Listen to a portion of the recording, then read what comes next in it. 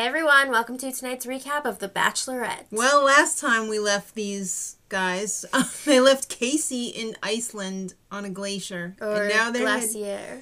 now they're headed to Istanbul and Constantinople, Turkey. Yep. So, Allie is confident about her final 7 now that Casey's gone. She's a stupid bitch. By the way, there's a new Sassy Gay video coming soon. I saw it. It's for Eve. No, Okay. It's already out.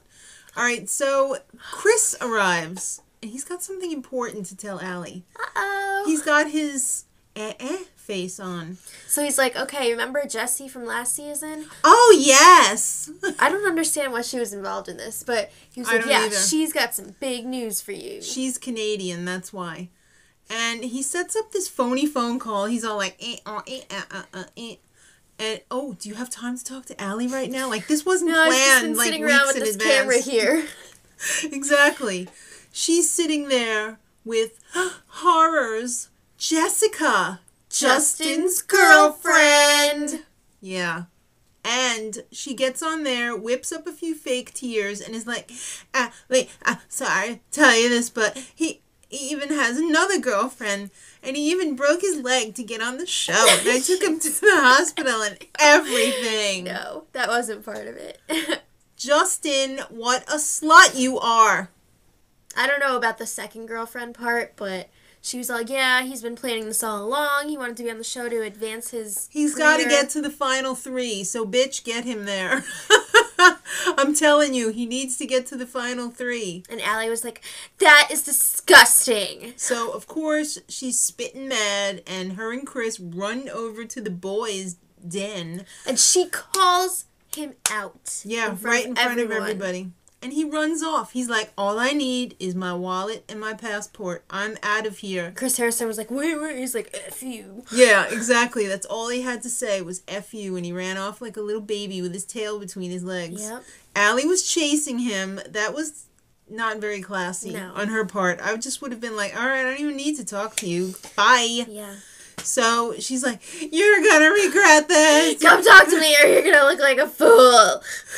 He looked like a fool anyway. Finally, after he like tries to jump over all these things with his brace on his leg, he comes back and he has nothing to say. Basically, she just is like, I gave up everything. I hate you. Yeah, that was pretty much it. That was pretty lame.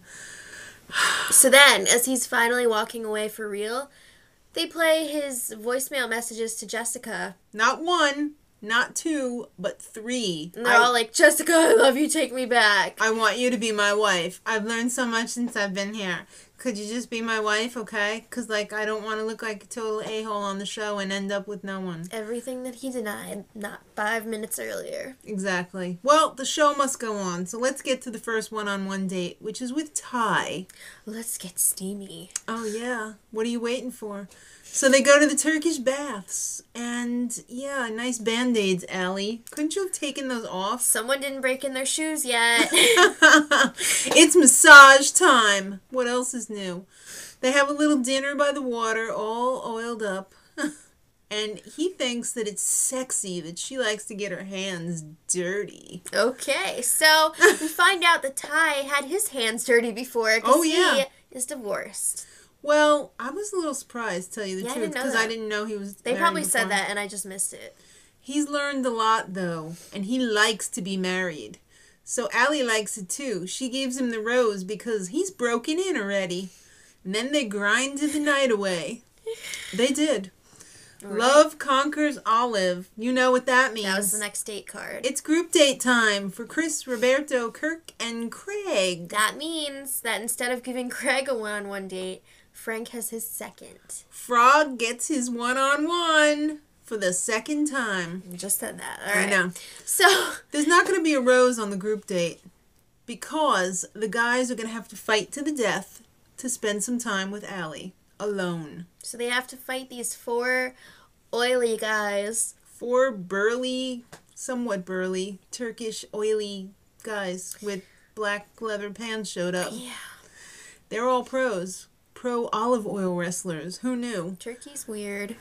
Yeah, a little bit. Well, Allie Allie wasted no time in oiling up the guys. She personally rubbed them all down. It was weird. Oh, yeah.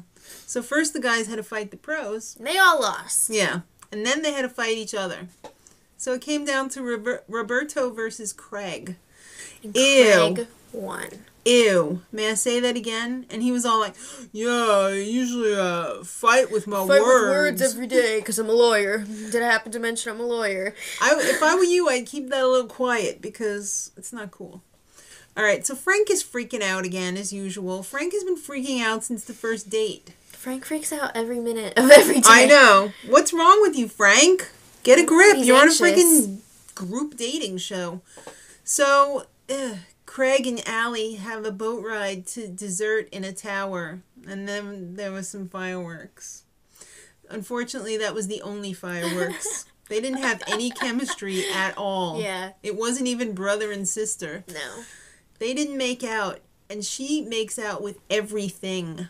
Not everyone. Everything. So that's pretty bad if she can't even, like... Yeah. So then she sends him off, and it's time for Frank's one-on-one date. Well, the road to love is bizarre. Of course it is, especially when you're dating Allie. So they go to the Spice Bazaar, or as I like to call it, the Spicy Bazaar. Okay. Frank bought some Turkish Viagra. The economy size.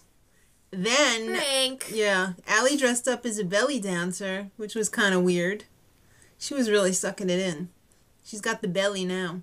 She put on 15 pounds this season. That's crazy. I know. Then they went to this carpet shop and they were all like, hey, buy my rug. And Frank was like, no. I don't want no rug. And what does he do? He They walks showed out him with a walking rug. out with it.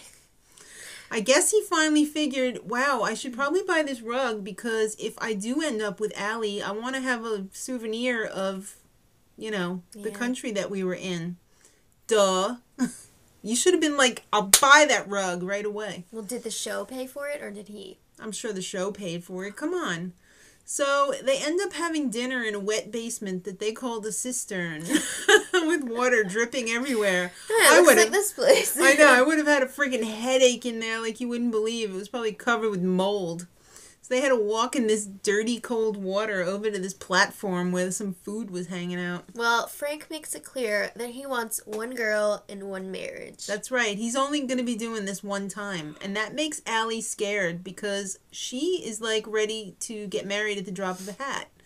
Because she doesn't care if she's going to have to get divorced again because that only means that she'll be broken in for the next one. So Frank gets the rose. Apparently he did some fast talking. And he's falling hard for Allie this week. All right, so, yeah, it's time for the cocktail party. But there's not going to be no cocktail party this week. The boys get snubbed. And Allie tells Chris, I don't want them to beg too much. But I've already got my mind made up, Chris. Yeah. So it's time for the rose ceremony. Get the boys up to my room pronto. What the hell was Chris L? Grow up. You don't wear sneakers anymore with a suit. I hate that. Maybe he has feet problems and the sneakers have orthotics. I don't care. It's a commitment. It's a sacrifice. Dress up for God's sakes. All right. Well, the rose ceremony. Roberto got the first rose, and then Chris, and then cliffhanger Kirk. Yeah. Which was predictable. Craig, she doesn't want some boring-ass lawyer. She was all, you're going to be a great husband, but... Lousy lover. Yeah. Yeah, that's pretty much it. Has the guy ever kissed a girl besides a hooker? Come on! You can't say that. I just did. That's messed up. All right, he was busted up over it. He seems like a nice guy. All right, next stop, Lisbon, Portugal. Everyone's excited. They gave away the rest of the season, too. Pretty much. We're not going to talk about it right now, but we are going to talk about Ty performing in his underwears. He was all dressed up like Risky Tom business. Cruise. Yeah, risky business.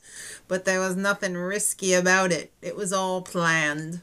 All right, kids. So till the next contrived episode of The Bachelorette. Much love.